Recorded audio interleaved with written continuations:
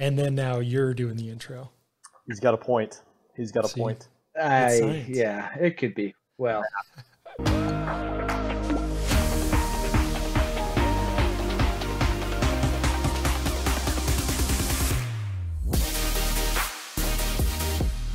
yeah, okay. Well, welcome everybody. That's all I got this time. See, I'm not a professional. I don't have a studio. I got my kids like locked out of the bedroom. I got to push mute like Bender, constantly. you know me. Yeah. Yeah, you know I'm not a professional. Here, we'll get some audio rolling. Can you guys hear that? Nice. Oh, Look wow. at that. Did you hear that? That's Look really at that. nice. I didn't know I could actually do that for the longest time. I just thought it didn't work. Turns out the volume was at 0, so that's what we do. There are a lot of buttons on that thing. Fly plane. Yeah. Well, Fly hey plane's everybody. not a podcast.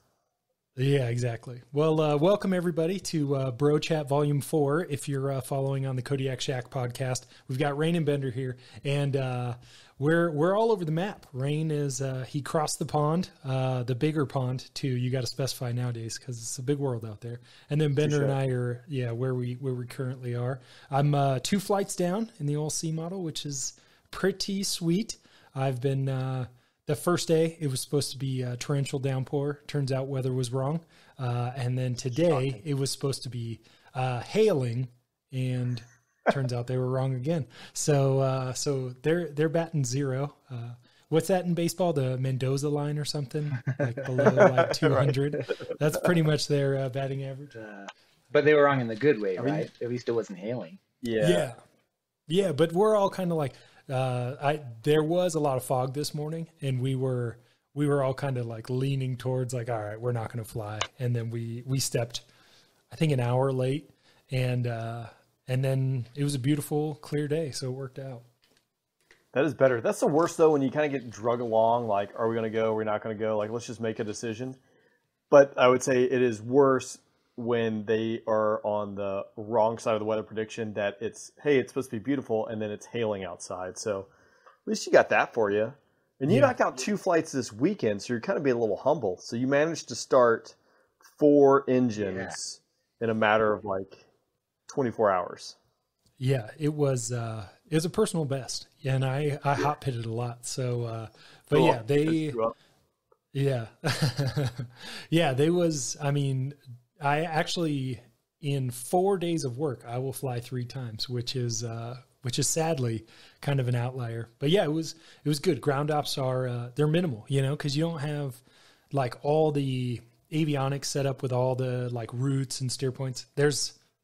I'm going to get this wrong, but I think it's 11 steer points that you can have, and like 3 pre-planned points.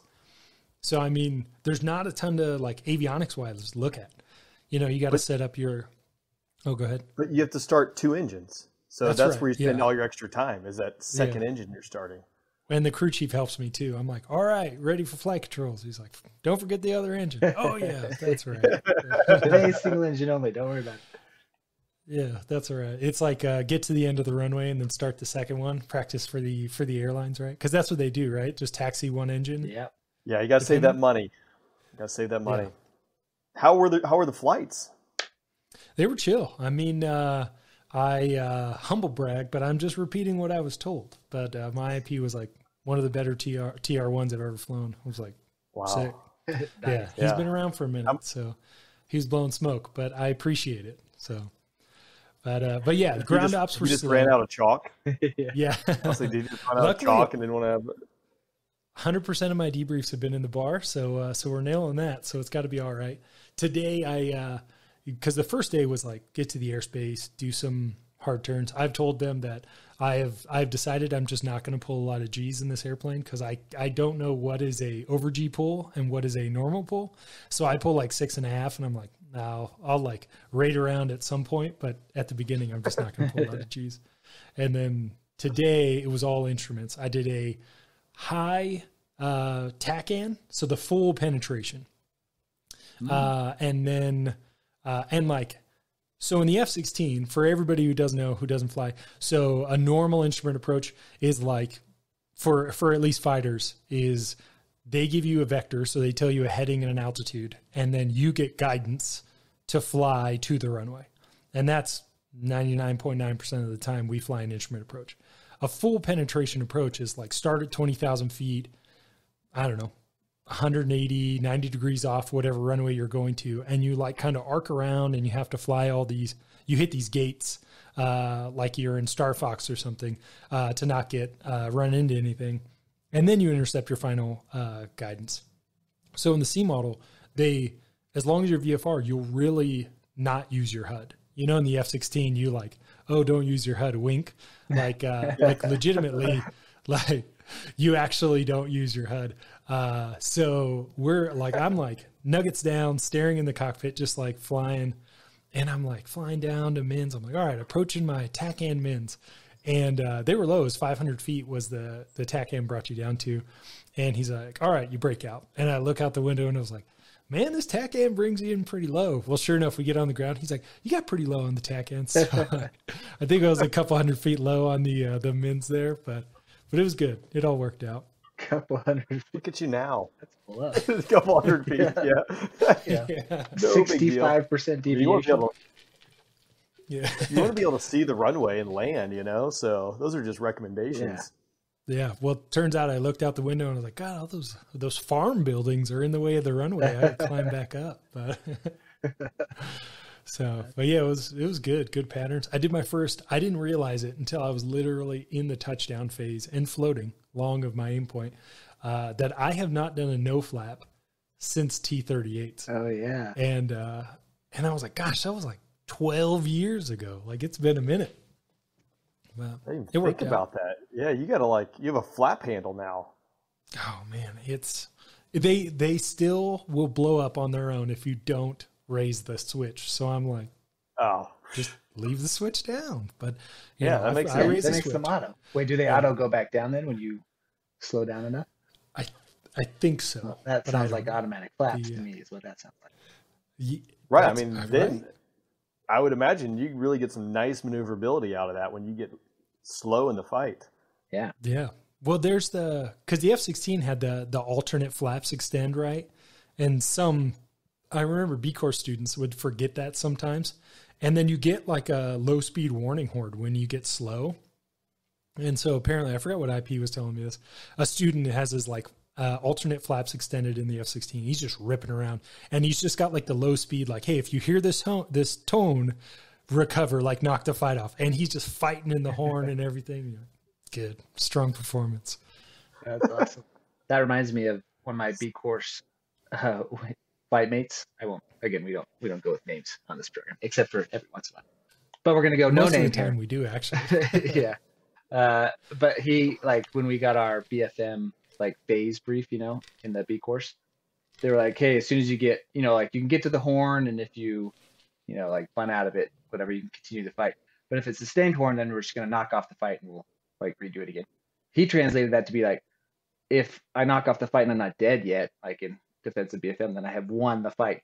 So no kidding, he would fights on, break, like roll wings level, and then get to the horn as fast as he could, and then knock the fight off, thinking like that was winning the defensive BFM. Yeah. He hooked that ride, and then they explained like, no, that's not the intent of your defensive ride. I love the creativity though. That's hey, so you want to win. Rather impressive. Not going to work against a bad guy, but Yeah, and some point there's just the gamesmanship where you're like, I don't know if we're meeting the intent anymore. Well, yeah, because like wasn't it like IFF and then probably the B course? Like, I guess everything is like survive, for defensive BFM. So technically, he did survive all the way to the knocking off, but it's just not going to work in real life. So yeah. Which there's a lot of BFM that may work exactly that way. Like there's modified, I don't know, threats. I won't get into it because I'm new to it and I'm not going to complain about it. But Yeah. So Rain, you just are you well rested after your over 14-hour flight, which cannot be the most enjoyable thing? Well, it's a trade-off with the long flight versus a short flight. And my definition of long versus short flight has drastically changed over the years where, I was good for like a 17-minute flight back in the day. Now it's 14 hours. For those 14-hour flights, you do get to sleep a little bit, which is kind of nice. But it starts getting pretty trippy because right now I'm in Japan, so I'm in the future. I would tell you guys what it's like, but I don't want to spoil anything.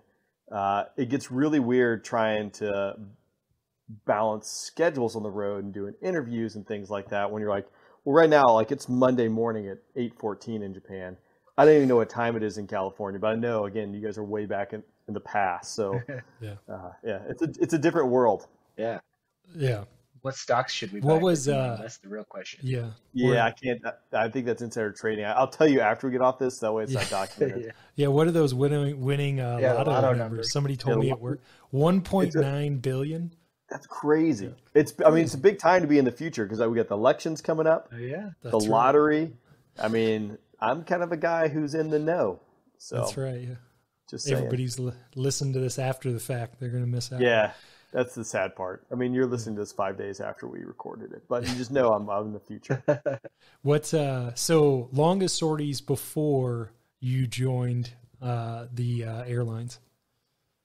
I don't think I have one that's that impressive because I didn't do a long, like pond crossing AOS movement. I did Dubai to Spangdahlem, which was probably 8 hours. 8.5 hours. I did an 8-hour combat sortie. That was my longest sortie, but I didn't do any of these like crazy, Massawa to wherever you guys went. You guys, got me smoked on that. I think Bender and I were on the same. At least it was my longest sortie. I don't know if Bender had a longer one, but was it 12 and a half? Something like that. And that was after delaying on the ground for 2 hours. So it was like in the seat for almost 15 hours. Like I could barely walk when I climbed down that ladder. So on my 14-hour sortie, I did get 2 3-hour rest periods. Yeah. And I could like stand up multiple times. What was your rest schedule on that sortie? I rested my eyes a couple times. I, set the autopilot and the heading bug and just hope I didn't get close to anyone. Well, one of our buddies, I don't know if it wasn't on this AOS, like a pond crossing or traveling across, but one of the guys, he got tired of hearing us talking to each other on Ox. So he just like turned his radio all the way down. And so we're like, hey, do you think number 5, like, is he okay? Like, somebody need to rejoin on him? And sure enough, he just didn't want to listen to us. He was like, I'm so over just people talking. That was a long one. What was it? Our squadron commander at the time, Torch, I think he got the McKay trophy for like a 17-hour sortie. Something crazy. Like Hill to Afghanistan or something? Bender, do you remember? I know he got the McKay trophy. I didn't think it was for the duration. Maybe it was, though. I thought they went somewhere from the sandbox to Afghanistan and then back. So it was like one of the longest strike missions in a fighter or something. But yeah, that sounds right. Yeah, but he did. He won. Yeah. He won the trophy, which is pretty good. Were they out of B2s that day? Yeah. Someone's got to win the McKay trophy. I think they mission planned specifically. They're like, hey, all our submissions so far for this trophy are not that great. Somebody go fly 7 hours, drop some JDAM, and come back, and we'll give you the trophy. Yeah. Like, what? Yeah, I don't know. Well, I talked to a B-52 pilot, and I think I'm probably screwing this up, but we'll call it truth.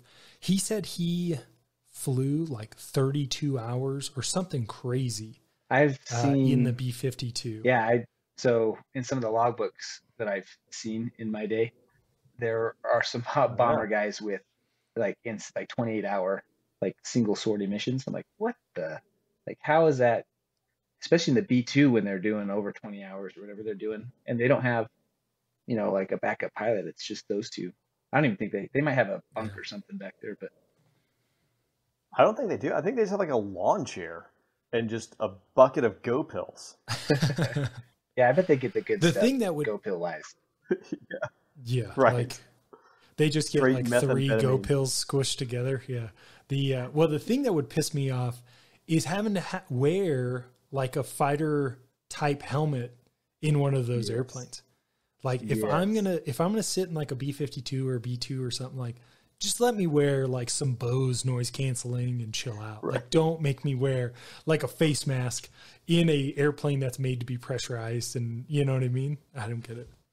I never took my helmet off flying No. like a 7-hour combat sortie. Never. Ever. I would never do that or think of doing that. So done with this right now.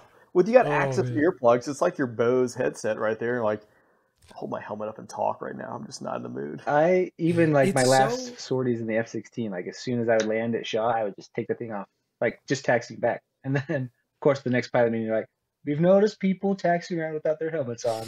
Like, please put them back on. I'm like, I don't know who you're talking about. Yeah, I would wave at people. They'd be like seeing me taxi by, and I'm like, "Hey, what's up?" Like, yeah, my helmet's off. I'd like it though. It was nice. It would be nice and cool, like especially night sorties, and you just feel like the nice, like cool cockpit air, you know. And you're like, man, okay, back to work, you know. It's like can't get a 15-minute break, Yeah. especially when you're not even dropping that much. I mean, Rain, did you ever get a chance to clean your rails? Yeah, we did. I mean, it's quite a bit. You know, like you guys really paved the way for us and just set the good foundation. Because then it was like, you like realize you're spoiled. Like you come back and you're like, I only dropped 2 bombs today. I couldn't go supersonic over Raqqa. Because we do like Kobani. And then the plan was to come back south, like through the superpower lane, as we started calling it, you know, right down the middle of Syria. And you would go supersonic over Raqqa just to let them know we're coming for you. But if you had bombs on the rails, like you couldn't do that. And usually then it was the penalty. You had to go back to Iraq, hit the tanker, and drive all the way home. But if you like clean the rails and you did it at an appropriate time with your fuel state, just go supersonic on the way back home. Man. Sometimes like that JTAC up there, well, again, we won't mention names, but I was flying with a guy. Great individual.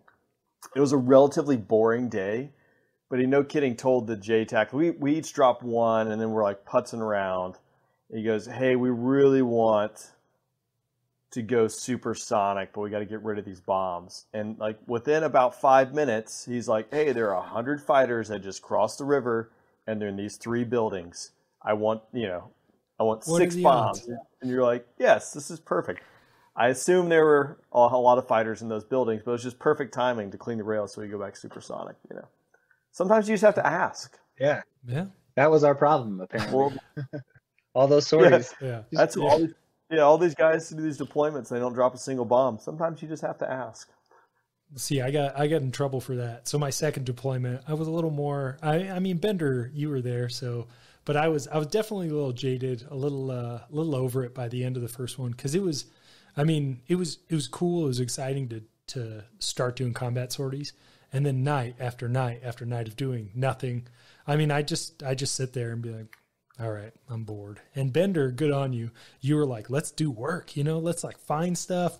And I just like try to get my targeting pod to like point at the moon so I could look at the moon and stuff.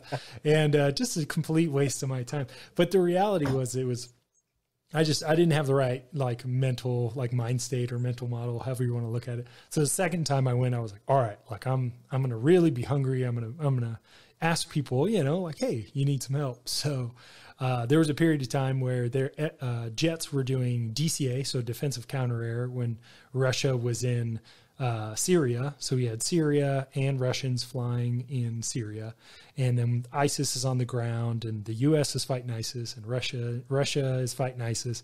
But we have to do DCA just in case something goes sideways. So you're not dropping bombs; you're just doing air to air.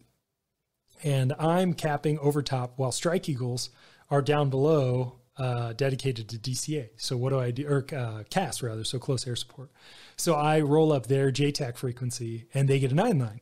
So I just follow along. So I like type in the coordinates and I'm like taking all the information down. And they're like, all right, you know, readbacks line 4 and 6. So line 4 and 6 would be like the elevation and then the coordinates. And like a long time goes by and they don't say anything. And the JTAC's like, hey, you know, I think they were Dude Flight at the time. They're like, hey, Dude Flight, you know, let me know when you're ready to read back 4 and 6. And they're like, okay, stand by. And then like another minute goes by and I'm like, hey, whatever, you know, like Weasel one is ready to read back, and he's like, "Weasel, this is not your frequency." So I had to leave, but I tried. I did everything I could.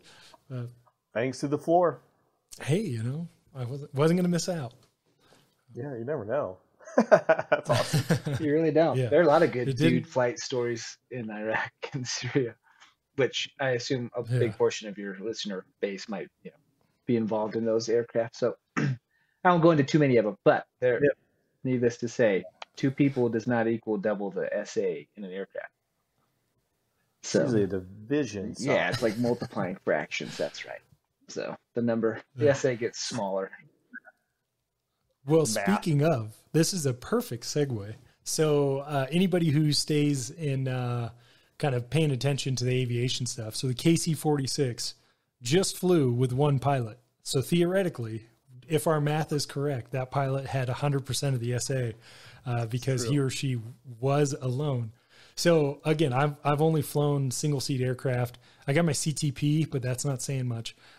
So what do you guys think, having experience like actually flying crewed aircraft? What does that say to you? Bender, do you want to start? Yeah, I don't know. I mean, I wouldn't be that single pilot for sure. Well, maybe I mean, I Yes. think you could probably hack it, but who wants that responsibility? Like, I think it's one of those things too. It's obviously it's completely doable, but also I do have a few questions. Like having flown big old fat planes, I would not be the one who was selected to go fly that single seat for sure. Like just based on lack of capability. So I'm sure there's someone out there who is well within the realm of their like capableness to go out there and do it. But it's like one of those like launch for survival. Okay, yep, I can go launch for survival and get this plane away from here, and it's gonna be fine. But if this is something that's gonna become normal, and I don't want to be like the guy on the front porch with the rocking chair saying this is impossible, but it seems like we're buying a lot of risk. Like flying these big planes, like a lot can go wrong. Like they're very reliable, but when it does go sideways, it's really nice to have at least one, if not 2 or 3 other people up there, because you're not flying this like you are a fighter. Like you're like when you fly an Eagle, a Lightning, a Viper, like you're in it and you're strapped into it. When you're flying these big old planes, vast majority of the time it's just sitting there on autopilot, which is why they're going down this road and doing all this autonomy. But it just seems like really out here on a limb. Like, what's the point? And I haven't read, and that's the other thing too. Is like I haven't dug down into the whole reasoning of why they're doing it. I have some assumptions, which might not be in line with what a lot of people leadership thinks. But if it's hey, we need the capability to launch this thing in case a base gets attacked. Okay, I buy that. Like you can train someone. Like that's definitely in the realm of possible and makes sense. Like, hey, you want to get this asset away from here. But it becomes like a normal operation thing. I think that's just a recipe for disaster with our current technology and what's currently available. Like the KC-46 is a 767 that was a refueling platform in the civilian world that took 20 years to reach IOC in the Air Force, plus or minus. So that's my rant.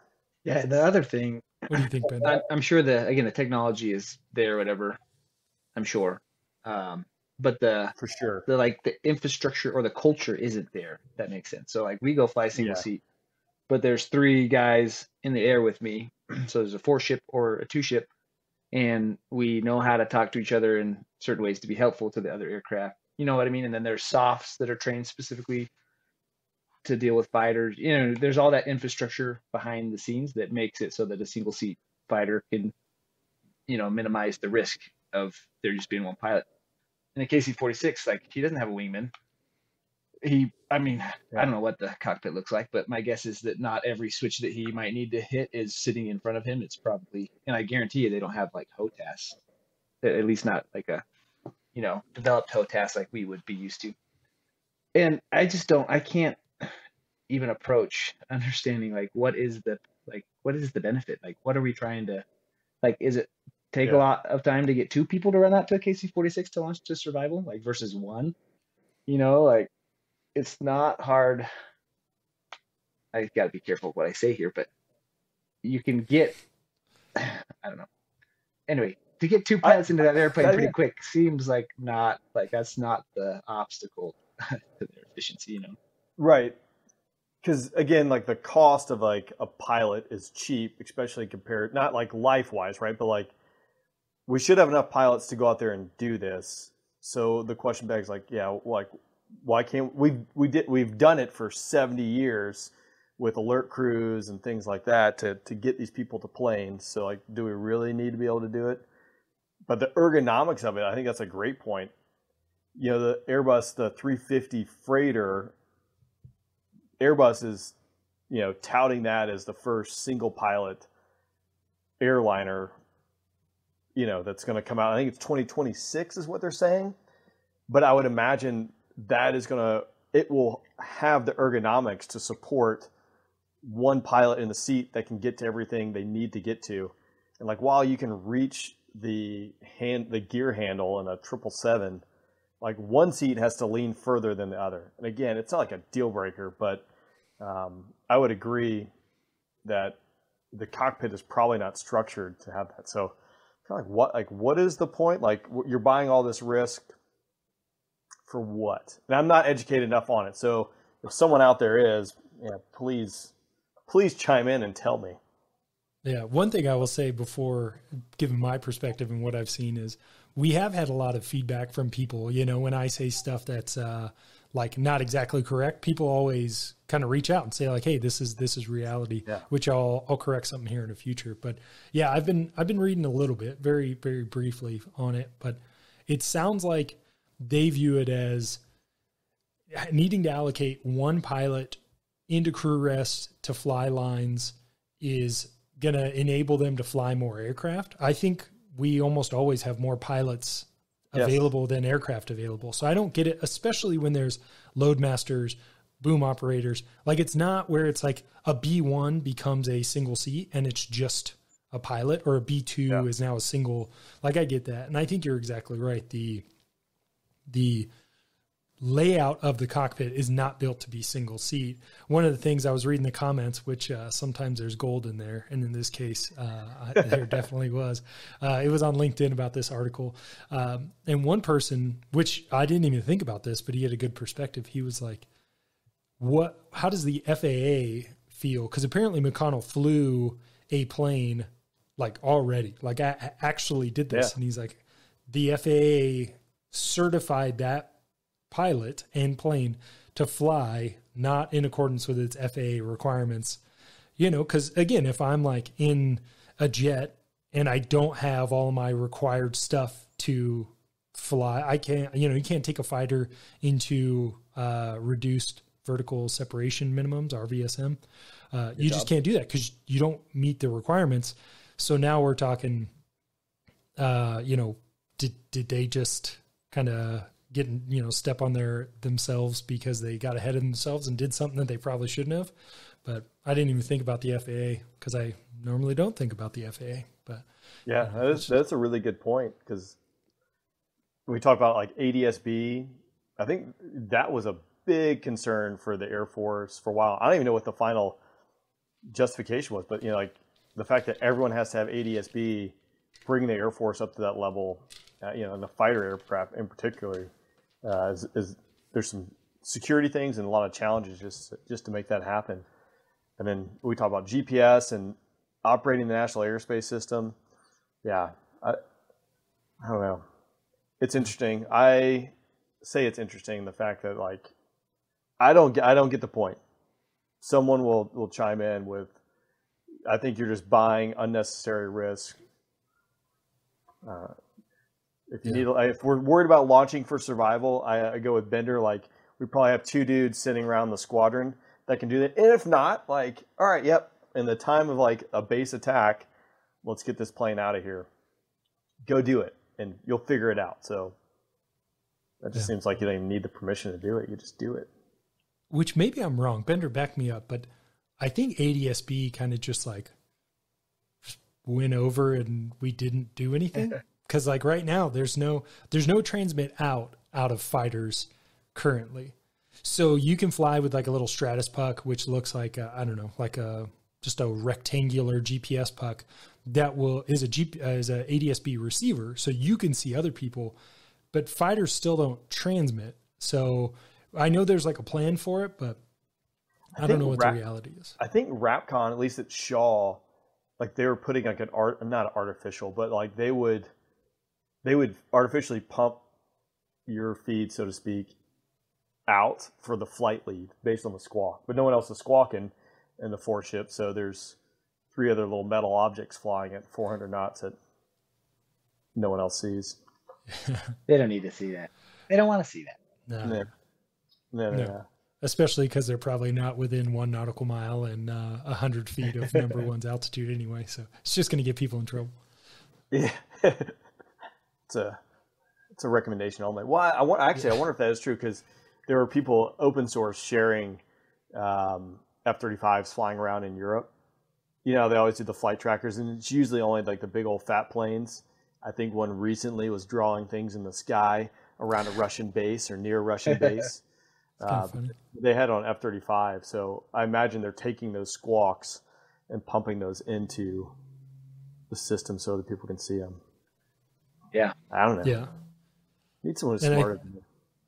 Yeah, I think that was the plan, to like route it through, pretty much like scrub it and then send it out, just positional data or something like that. But even then, positional data, you know, of your fight is probably like, oh, well, that's not great, especially if like somebody else is listening to like the radios, you know, and you're like, oh, I have the radios and I have the lines. This is suboptimal. But yeah, one thing I said on a previous podcast that I kind of I conflated 2 things that weren't exactly the same with JADC2 and ABMS. And then I had one of our listeners who's awesome was like, hey, technically, and I'm probably going to mess it up now, but JADC2 is like the overall, like the joint, pretty much like Link 16, like combat web. And then ABMS is like the Air Force's side of that, like replacing the air battle management in the Air Force. So that was just something that I was like, oh, I didn't know that. Because I was like, oh, there's the same thing, which, you know, effectively they're not. But And I learned something. Look at that. I probably said it wrong again, and I'll get some more feedback. Got to get that feedback. I'm just waiting for it. I appreciate it. To wow it. Like, when's the last time an Air Force program came out and everybody was like, wow, like, that's amazing. It works just like they told us it was going to work. And we're floored. Even our best, obviously the F-35 didn't come out the chute like that. We're still like pedaling our way to like, legitimacy, but so it's funny. JADC2 is going to come out and be like, wait, this is like a 30-year-old, this is basically Link 16 and it probably isn't going to work very well. You're like, okay, good. I mean, I go back to the old KC-46. It's a known platform. I need to figure out what the difference is between, the KC-46 platform and the civilian tankers that are doing contract. I imagine the civilian ones have the boom operator. I think in the traditional spot, like in the back of the tail, versus what the KC-46, like the TV screen. I think I'm making this up, just pure assumptions here. So again, probably wrong. But again, essentially a plane that's been around for 3+ decades, 2 decades as a tanker, and we aren't quite wowed by its capability and performance. Like this one should have been a freebie. This has been like here you go. It's amazing. It's not developing something completely from scratch, but I digress. No, I think that's the thing that's frustrating though, because if we try to do anything other than buy it exactly off the shelf, it takes decades. I mean, right. Two examples that are like fresh in my mind are the E7. So the E7 is the wedge tail, which who makes it? Boeing? No. Boeing? Is it a 7.3 or is it a Gulfstream? No, it's huge. I mean, it's a big boy. Do Gulfstreams come in huge size? So. Yeah, maybe it's an Airbus. I don't know. We were just talking about how I can't tell the difference between like an A321 versus a 737. I'm like, no clue. Like, I know what a 777 looks like, and it yeah. took me a long time to figure that out. So Yeah. Well, the E3 was awesome technology like over a decade ago. It has a ESA, so an electronically scanned array Sorry, radar. you said so we're an E3. AWACS. The E3 is not 10 years old, right? That's No, it's old. I mean, it was Australia had it. we're talking about the When- E7 right now. Oh Yeah, yeah. yeah. Sorry. Yeah. Did Way I? off. E3 is Yeah, not I'm like awesome. the E3. Like, Correct. let's, get that record This straight. thing's amazing. So yeah, let's fix that. So another correction Midnight. to my list. Yeah, that's what you hope for. But the E3 is older. It's the traditional AWACS that you would know, the big dome on top that rotates with a big radar. But it's old. I mean, they have block 30s and 40s apparently, and the block 40s mainly do like the kingpin and all that kind of control downrange. So I was like, oh, that's cool. But the E7 has been the newer variant of it for decades now, and it has an ESA radar, so it's wildly more capable. And the Air Force is just buying the exact off-the-shelf model without changing a thing. And they're like, we may get, I forgot what year it was. It was like 2026 or something. They'll get 2 tails. And then by like 2030 or 35, they'll get like 4 or 6. But they're not changing a thing. This is like just a new old aircraft. And you're like, sweet. And then the Strike Eagle, or not the Strike Eagle, but the F-15EX, I found this out the other day, which that may be in my future, it's a Saudi F-15, just a new one. But again, exactly the same. Everything they bought. So it is not like, hey, we made it so it can like maneuver more because the Saudis want like a little more conservative flight control system. Nope. Everything just same. And so we're not like upgrading it. What I found is it's just a new Strike Eagle. Like that's what it is. And I was like, well, shit. Really? So it still has conformals and all that stuff. Like, so it's just a big old mama jama. Well, the first buy didn't even have the conformals in the purchase. So it won't have conformals just because they didn't buy them. But yeah, at some point it will effectively be the new Strike Eagle. And I think it's 129s. Somebody told me they thought it was 229s, but yeah, 129s would not be Yeah, bad. that'd be But good. really 229s, I mean, they're still like, I would prefer the 129, but I was hoping it would take like what the Strike Eagle, computing power used to be. And like, if nothing else, just have better computing power, but it doesn't sound like that's the case. But again, this could be more incorrect information from your friend Vader. So who knows? Yeah. You have to go to the meme pages because the meme pages will tell the That truth. is where the truth is. Which I just found what's the Intel one called? That one's hilarious. The Intel I don't know. chick. Oh, the Intel chick? Oh. Yes. Oh, Has I'll some have to find it. Searing There's some good stuff in memes there. that are they're on point. And you're just like, yes. The meme pages have a lot of truth there, There's some that, can fray and get on the fringe there, but if we want to get a pulse of what's going on in the world, the meme pages. Oh man, They have been roasting senior leadership for a good 2 years now. And aggressively so, to the point where I'm like, oof, like that may be a little too far even for me. Well, there's some like the ones for AETC that are just like, the gloves got ripped off and thrown away in the shredder years ago. The KC-46 is getting a little bit of heat, that's for sure, with the whole single pilot deal. That's how I get most of my knowledge, and everything I've talked about to this point is via the memes. But it's spicy. Yeah, we should I remember, learn how to cut stuff into the podcast, like clips of things. Because if we could bring that one video clip where it's like I don't know what, like they're probably Iranian, some Arab speaking like talk show where they talk about the block plan at Red Flag, having the seed guys up in the I haven't seen that. I need to. You haven't seen that one? Oh Oh. man, that was No. Well, No. Where it's like completely just he's just laughing. over the top. Yes. Yeah, let's Yes. cut to that. Let's cut to that meme. So if we do figure this out, we can put it in right now.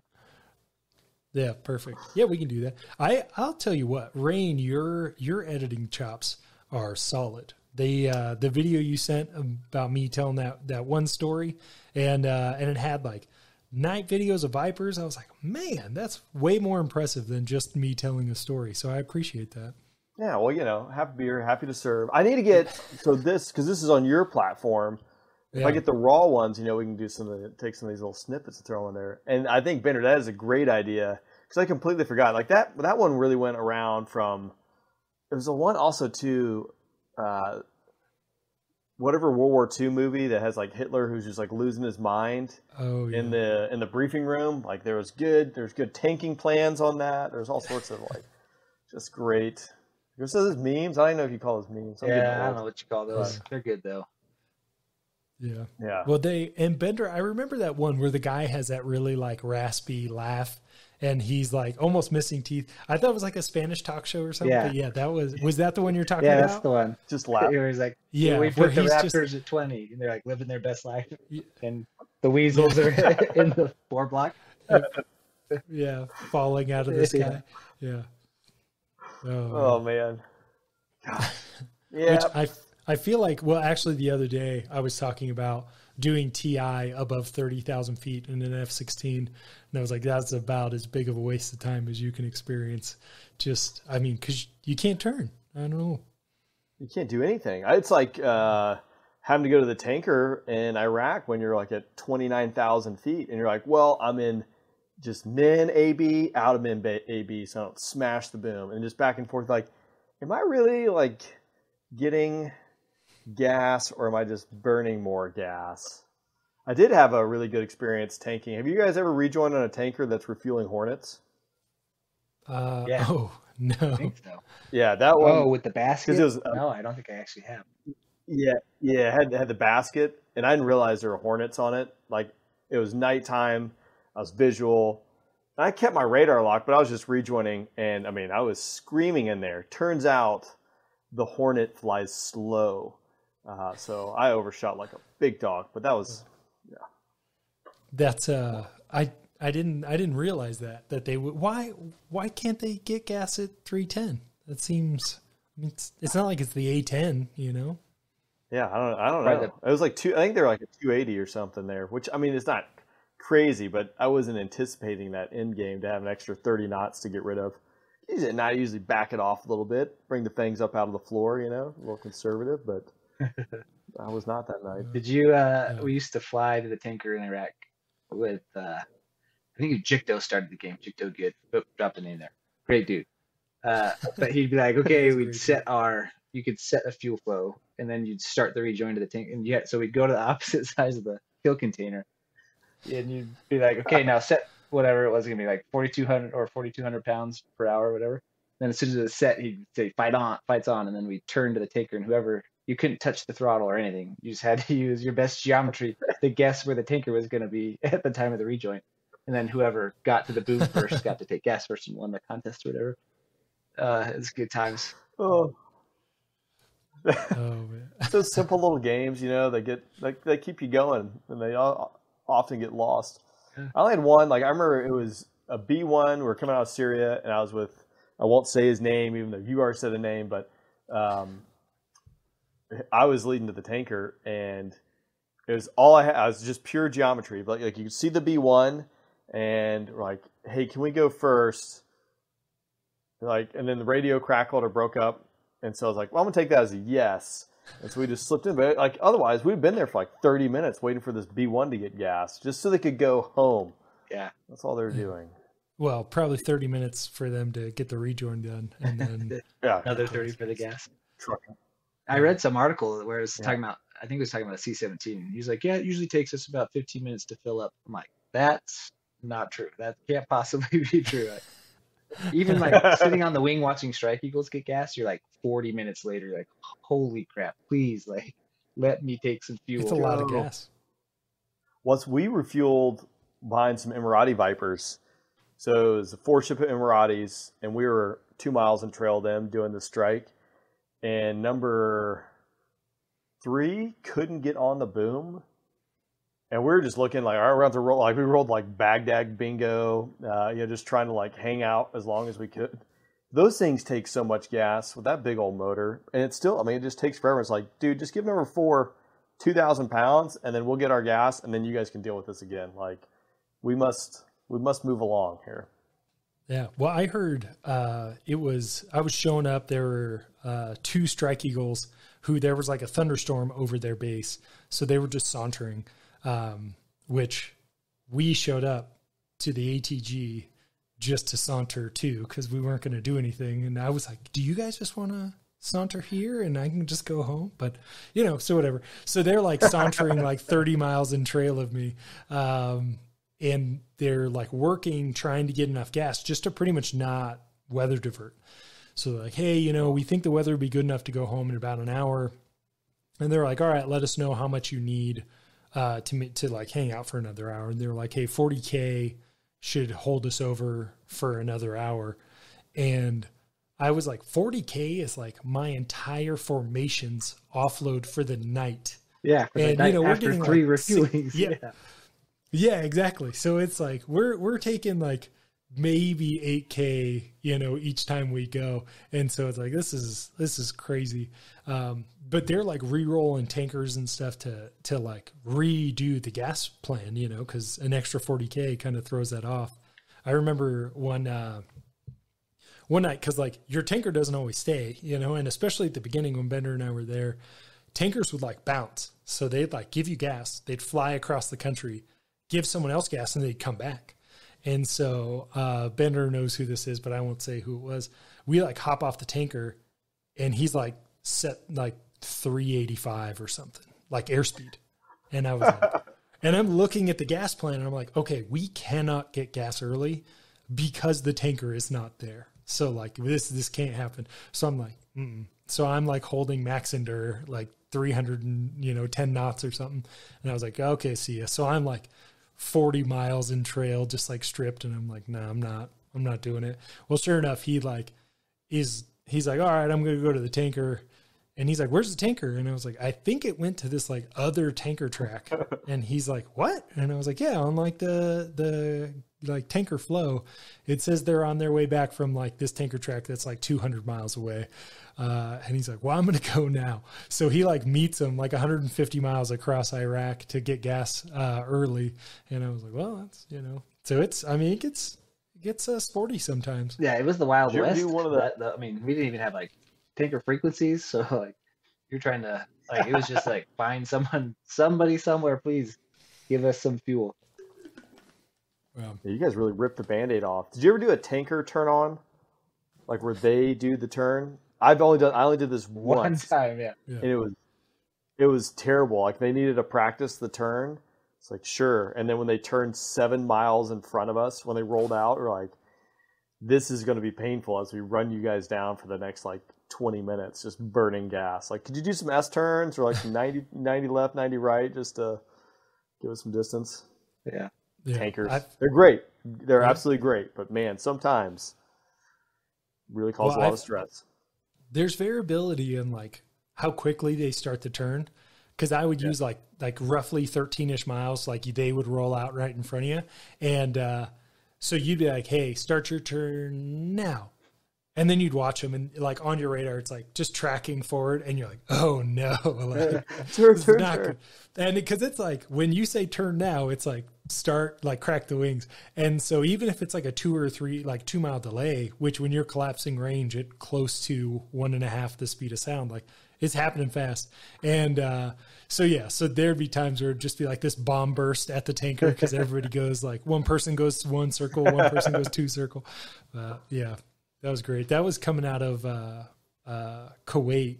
I had one dude turn him and it was like 19 miles. And he was like, yeah, start your turn. And they did exactly what he asked them to. And I was like, we are like 11 miles in trail. And I was literally like checking my fuel and like checking my fuel gauge on like how much I can get home with. And we barely caught up and got gas before we could not make it back home. And I was not happy. This is a good thing to talk about 5th gen and why it's great. Because non-combat tanking story, I was going to Heritage Flight out in Tucson. So the way we normally flow that is we'd meet up with the tanker over Nashville.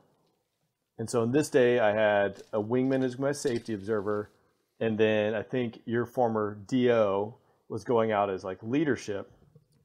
It was the most beautiful day you've ever seen in your entire life. There's not a cloud in the sky. And the tanker is holding over the Nashville VOR. I go to rejoin. Number 2 goes blind, over the VOR.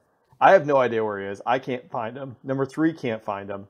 The Raptors are coming in from Langley up high, and they're going to descend down and rejoin with us on the tanker. But it took the Raptors to find my wingman and then to like get him a PAR back to the formation of like where we were, and just like, 5 jets screaming over Nashville, taking up like 5,000 feet of altitude. I don't know if I think that's still Atlanta Center, so they're still just like relatively busy with a lot of planes on the eastern seaboard, but made it happen. Yeah. 5th gen. Just gonna They're for need the to clear save. these airways out for the next 15 minutes for us, please. Yeah. I'm sorry. We need a 15,000 foot altitude block over Nashville now, please. Yeah, Bender, how are 5th gen only wingmen when they have to do visual type things? That's a good question. That is a good question. I'll be honest, like 5th gen wingmen, they're actually pretty good. Like, it's fun to make fun of wingmen. So that's my one caveat. Now I'm just going to make fun of wingmen the entire time. But you would because I think IFF, they went down the track of like, 5th gen don't need IFF, basically, right? I don't know if that's like still the thing, but they were like, IFF principles, like they don't apply to 5th gen because, we never fight that close together. So I think some of them just went, pilot training just to the B course without ever doing IFF. So anyway, which is funny because we do spend, the majority, 40 minutes of your sortie is flying, to and from the airspace, 1 mile visual, to your flight lead. Right. So it turns out you actually do that quite a bit, but it's I think my first couple 4-ship rides in the T-38, we had some pretty heinous rejoins, but F-35 rejoins post-flight, like post-fighting, like after the knock it off, they are insane. They're so bad. It's just like, because everybody's like pretty lethal. We're really good at being like 10 miles from each other and like flying really well. And then it's like, everybody's clear to join, and there are just airplanes going everywhere. And you have to call like visual, once you're within like 5 miles and 5,000 feet or whatever. So it's like 3 visual 2, whatever, blind on 1 or whatever. 2's visual 1, blind on 3. So like every day is like this. It's just like, and then eventually they're just like circling over each other, and everybody sees each other, and then we finally get into visual formation. But it's not the cleanest part of sorties generally, getting back into a visual formation. Luckily, you've got plenty of gas to work that out. Lots of gas, yep. And it's also we had some like the Limex guys, so they go fly the Viper so they're wingman in the Viper for like a year, and then they come over to the F-35. They are, or at least some of the funnier post-fight flows, if you will, come from those guys who they know like what it should be like in like the 4th gen world, but they're not like used to being as autonomous as the 5th gen Bubbas who like never ever look outside their airplane. So like to have those guys, we had one and he was just like, it was his first sortie, and he's like, bingo. Like, cool. Like in a 5th gen wingman would just like go home. Most wingmen would at this point, like once they're experienced. But this guy was like, I said bingo. Like, what should I do now? We're like, copy. He's like, 1, 2 is bingo. I'm like, 1 copy's your bingo. Like, I didn't understand. Like, I have closed the loop. Like, what do you want me to do at this point? And then he just turned and followed me. And he's like, I'm bingo -2. I'm like, okay. Like, obviously, like, we're not understanding what's happening here. So he like flew himself well below the fuel, because he was waiting for us to get back to visual and like to head back home together or whatever. And it was kind of funny. I'm like, how did you not understand? Like, go home. Like, if you don't have the gas, like, go home. When most 5th gen wingmen, like, they're pretty good. Like, they understand, I think, kind of how to make that happen. That's good, because I think this is a spear it's unwarranted, but it's happened a lot of times.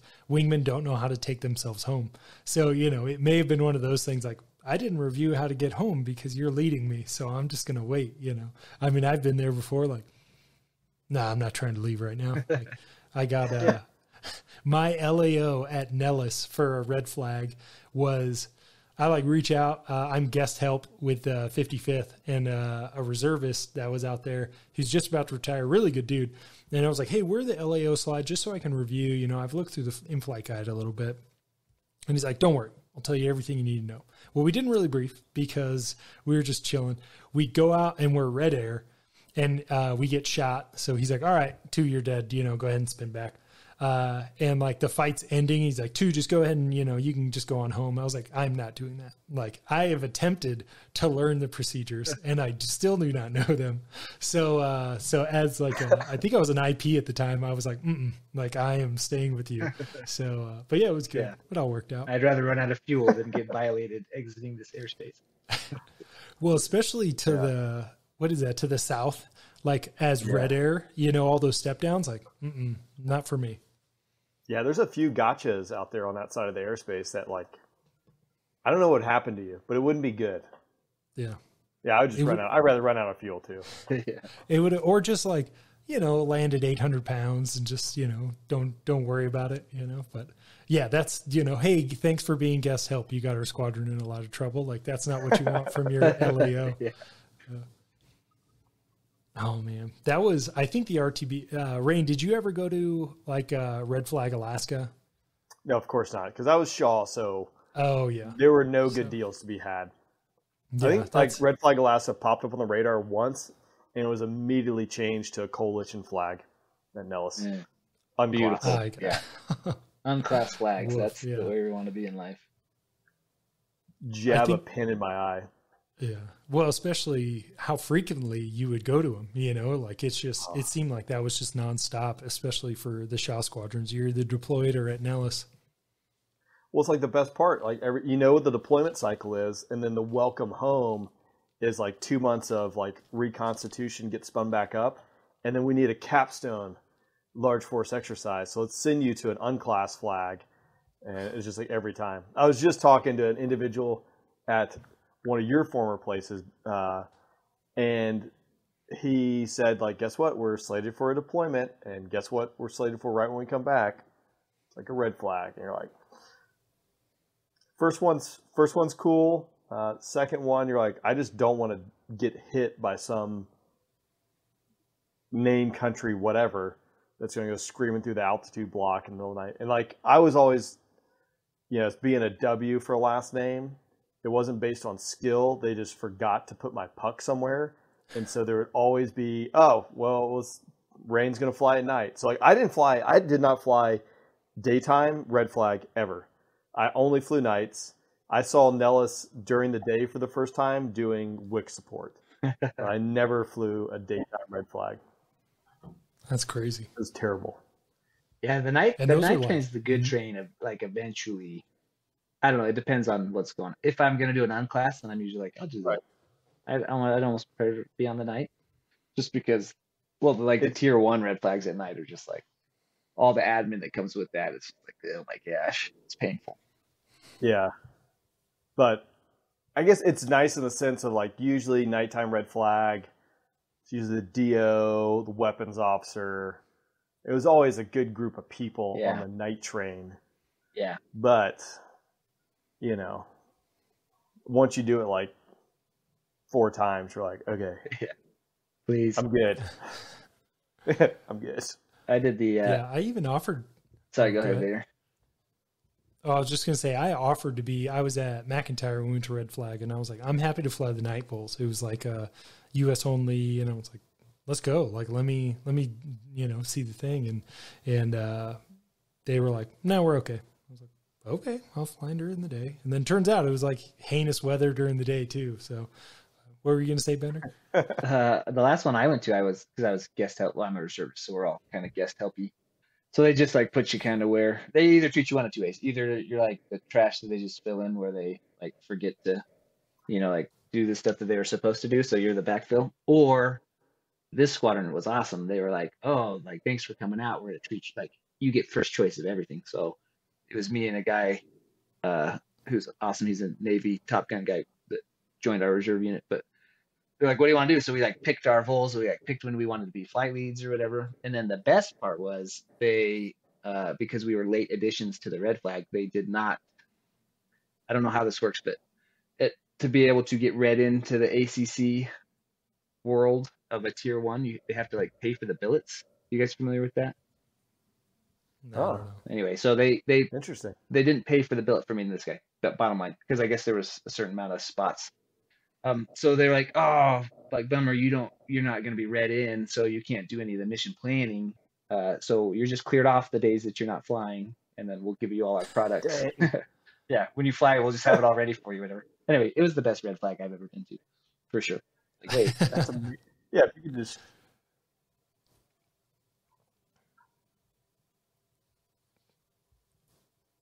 Yeah. Well, sign me up.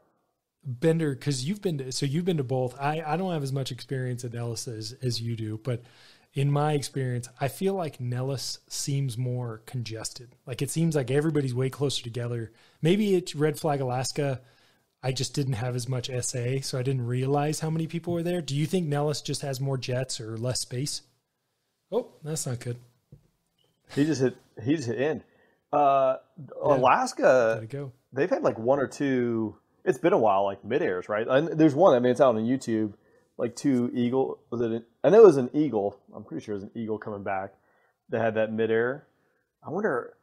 I don't even want to say it, but there has to have been a mid-air at Nellis. I would think there's some. I mean, there were close passes when the ones we went to. They were pretty. It's amazing it doesn't happen more often. I guess we talked about like the last one with.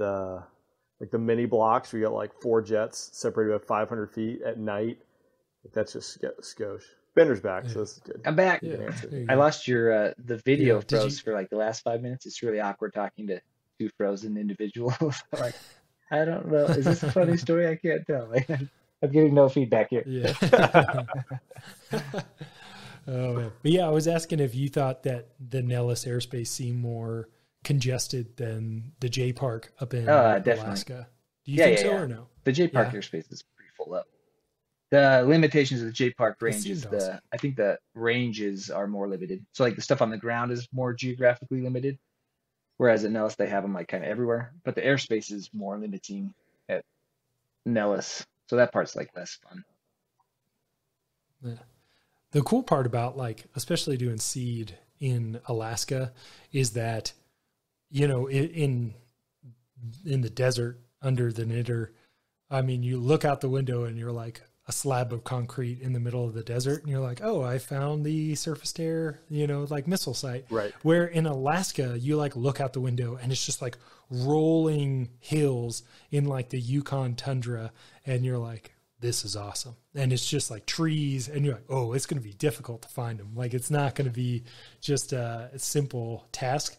That was one of my favorite parts. Like actually trying to find them on the ground was like, yeah, I would get pumped to go to a Red Flag Alaska. Like that's exciting. Like, yeah, same. Yeah.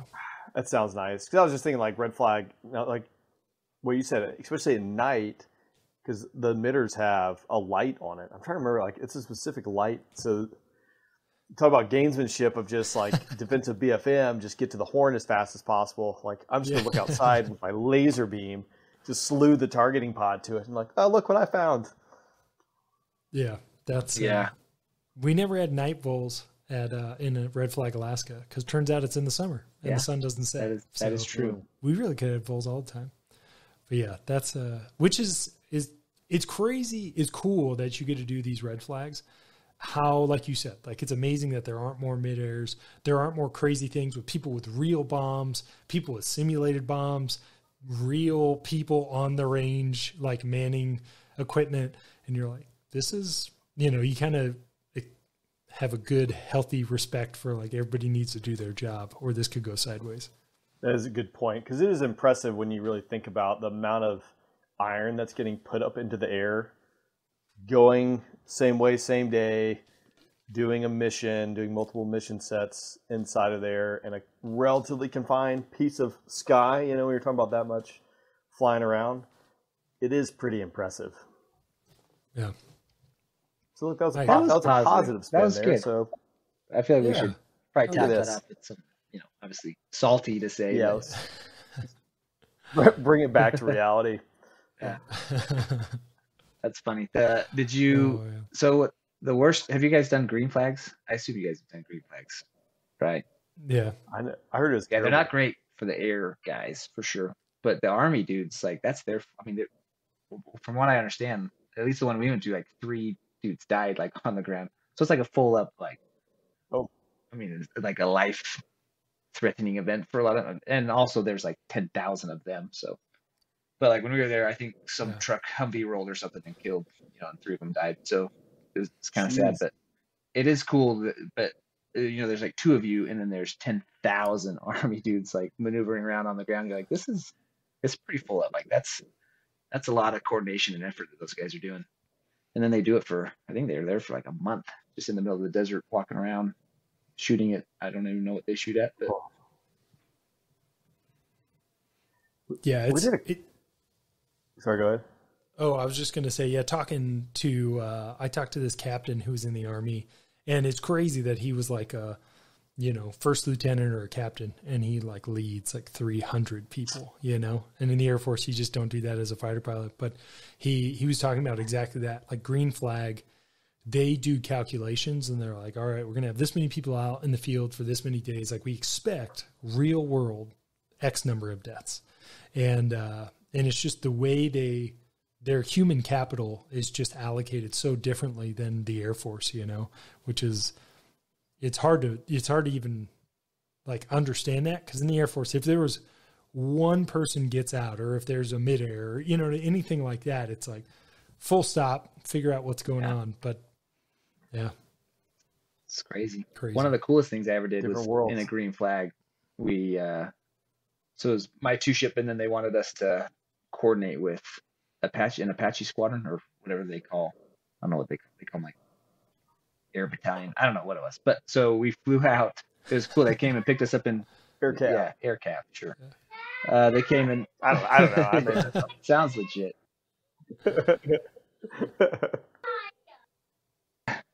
We're gonna have to edit this little part out. But they flew us out in Blackhawks to go like Mark the mission plan tapes. with the Apache squadron, so it was pretty cool. Yeah.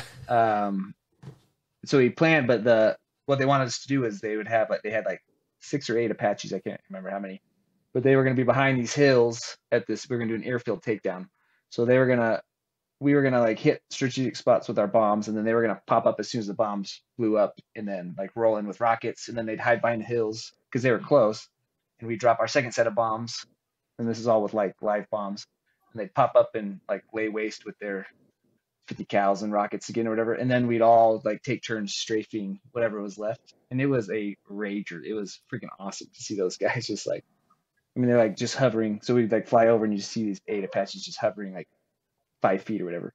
And as soon as the weapons went off, they like popped up, and it was just like from both sides, just like this wall of firepower coming down.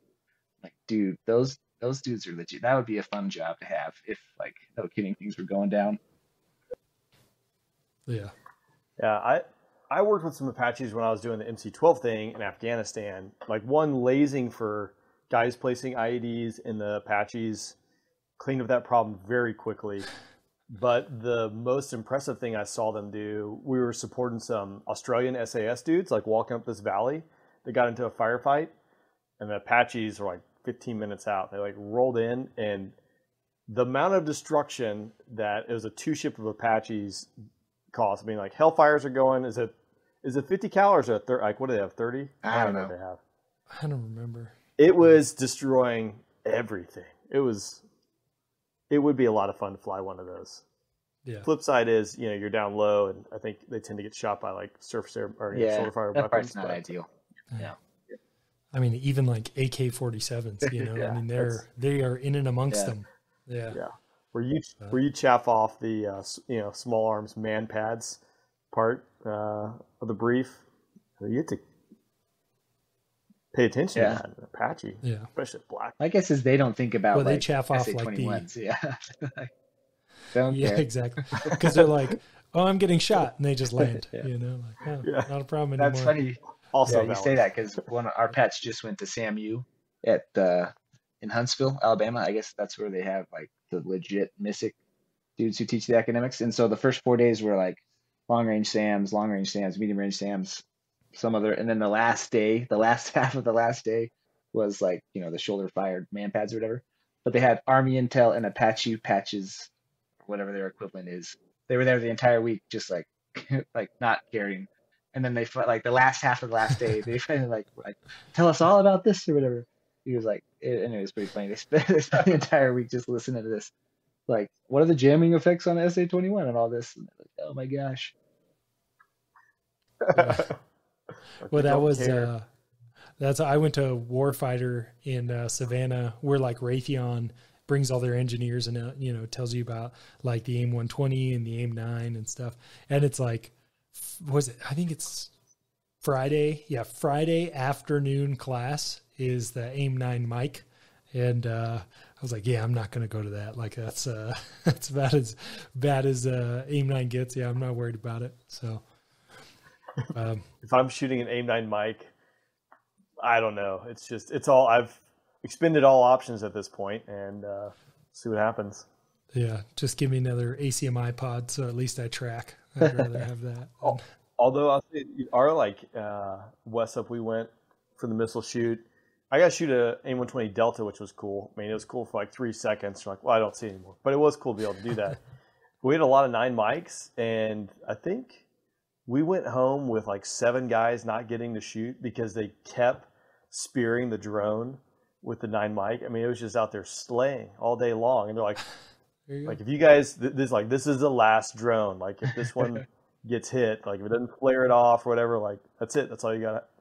We have no more drones. So, like 7 dudes sitting and shoot missiles. Oh, bummer.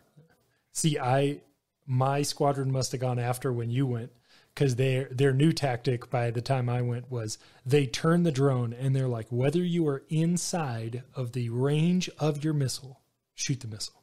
Like, so you like the drone's driving at you and you're like, oh yeah, just a little bit more and he's going to be right there. And then they turn the drone and they're like, just shoot the missile. Like, if you don't shoot, we have to have EOD blow these things up. So I was like, I don't care, like send it. So yeah, like outside the 9 mics, like effective range. And I was like, whatever, doesn't matter. But yeah, I shot a 9 mic. Cool. I've only shot Harm. Yeah. Did you guys get a shoot? Air. Harm is cool, but yeah.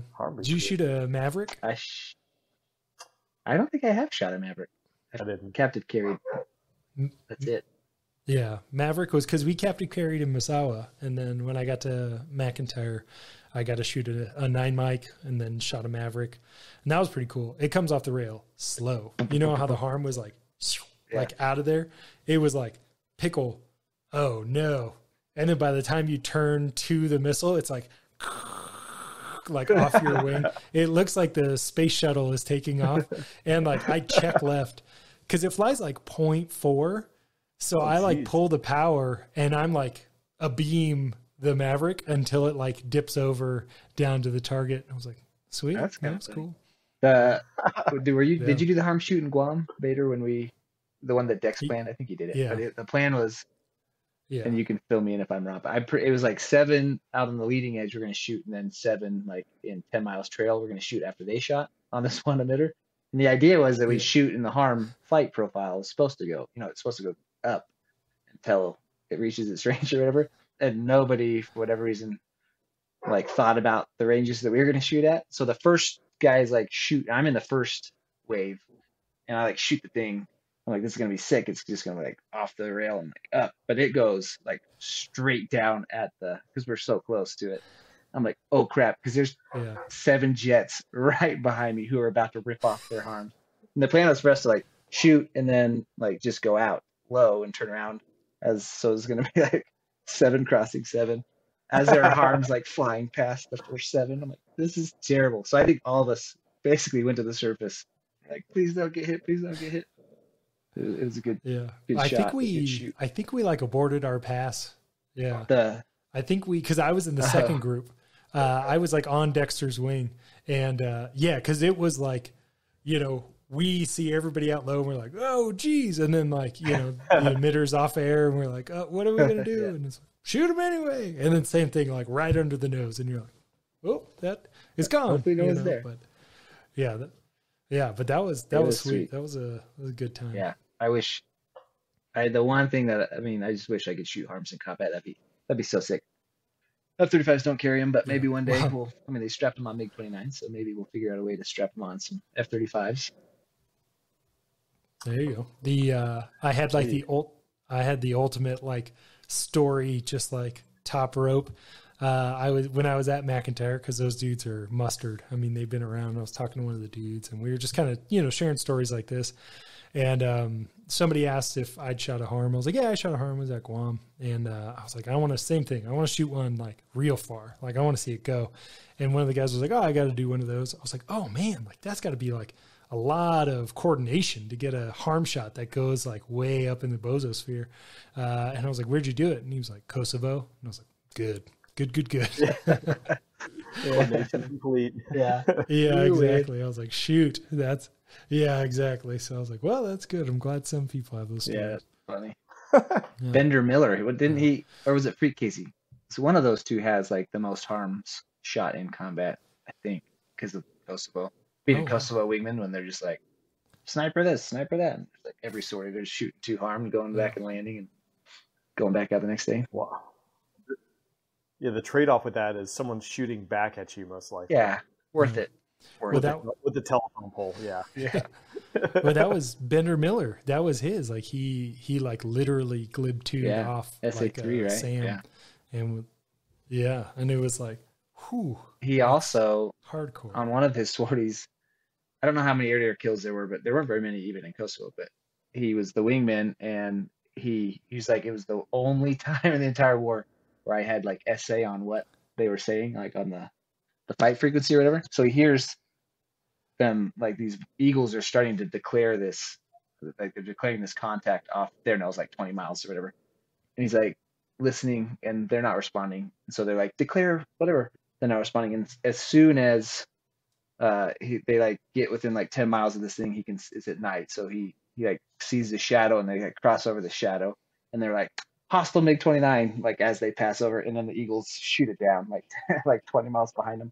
He's like, like my one chance at a freaking air-to-air kill. Like I visually watched him pass underneath us. He didn't get a kill. Oh man. Oh man. That's some wild stuff, like talking about going to Iraq and Syria and all that, and it's like different wars, For sure. Yeah. Has a whole different problem set. Yeah. All right. Well, I got to get going, boys. This has been awesome. We'll get all this content out to everybody. Thank you, everybody, for listening. Rain, do you want to do a sign us out if you're interested? I do not. I'm actually not interested in doing that at all. But no, thanks for everyone listening. Yeah. I've gotten a lot of feedback on my podcast that people, this is a different format from most of mine. They just like, hearing people talk. And maybe after this might be the one that breaks the camel's back. Straw breaks the camel's back. I'm like, you guys don't do that anymore. That was absolutely terrible. So, yeah. Thanks for making this happen. Again, technology, Japan, California, Utah. Look at us now. Who would have thought so many years ago we'd be doing a podcast across the globe? So that's all I got.